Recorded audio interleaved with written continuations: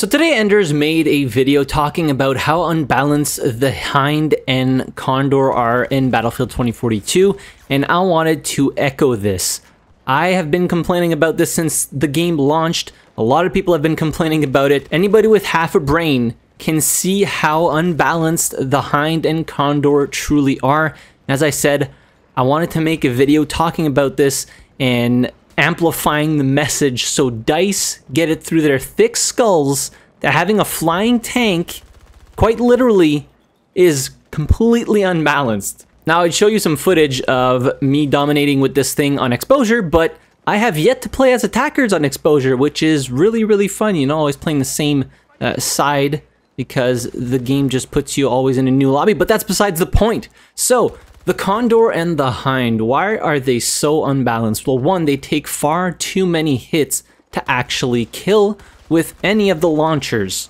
You can do pretty much whatever you want, but if a squad is working together and playing with something like the Hind, they can just decimate the entire enemy team. You have the pilot, you have the guy with the 50mm cannon, and then you have two repair donkeys on either side. Plus, it has two 360-degree miniguns on either side as well, which makes 3 weapons, 2 repair guys, plus the pilot. And then you have, obviously, the flare, which recharges quite fast, and you can also repair when you unlock that for the Hind. For comparison's sake, okay, this is supposed to be a transport vehicle, right? The Hind is supposed to be a transport vehicle.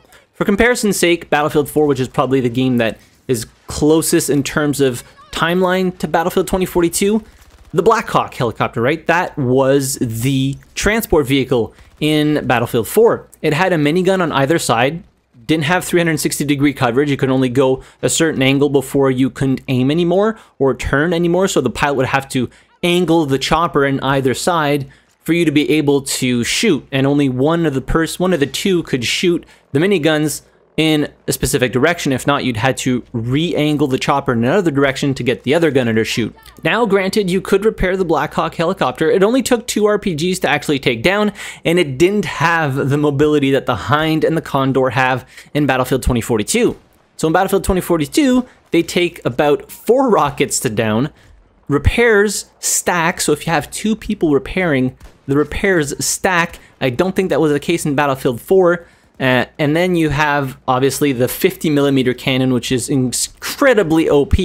It takes only 2 shots to destroy any light vehicle. If you're flying straight above a tank, he's pretty much dead because he can't aim up that high.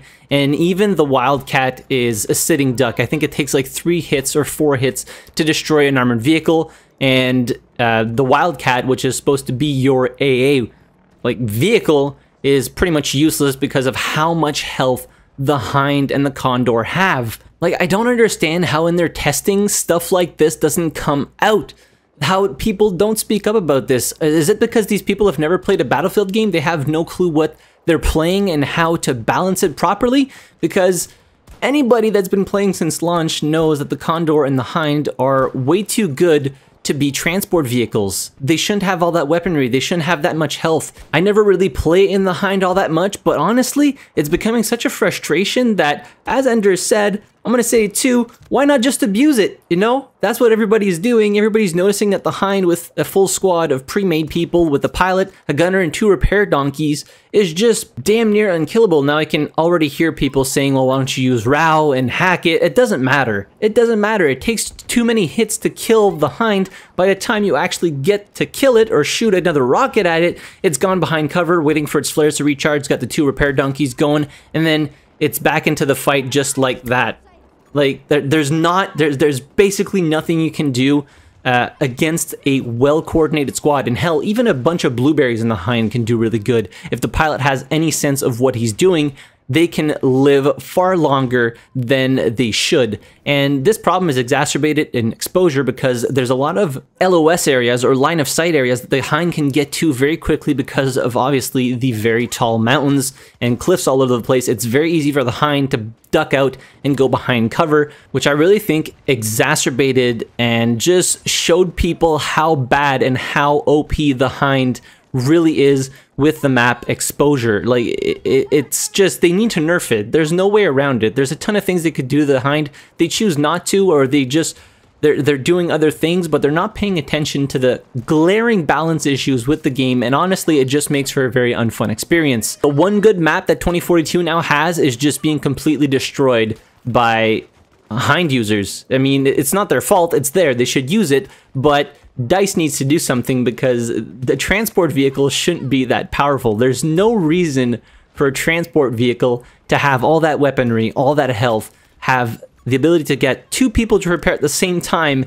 It's just ridiculous. They don't know how to balance a game. That's just what it comes down to. DICE has absolutely no clue how to balance 2042. So if you also think that the Hind and the Condor are incredibly overpowered, say something. Make your voice heard. Start spamming these vehicles until they are finally nerfed and they are actually transport vehicles instead of being flying tanks.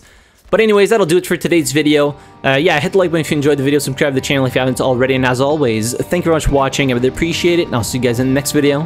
Have a good one.